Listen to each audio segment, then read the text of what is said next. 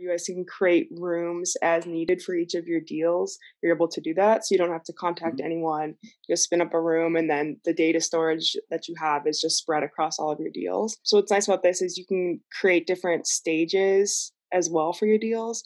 So if you did maybe have deals that weren't, under LOI yet, or you didn't need a diligence room set up at all, you could still have kind of this deal card is what we call it, where you can have facts about the deal.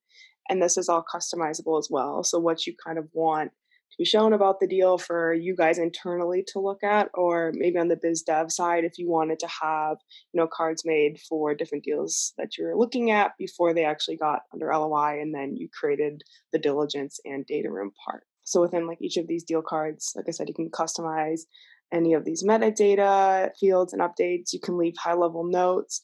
So if you had a discussion with someone, or maybe the deal's on pause, something like that. So you guys always have access to that.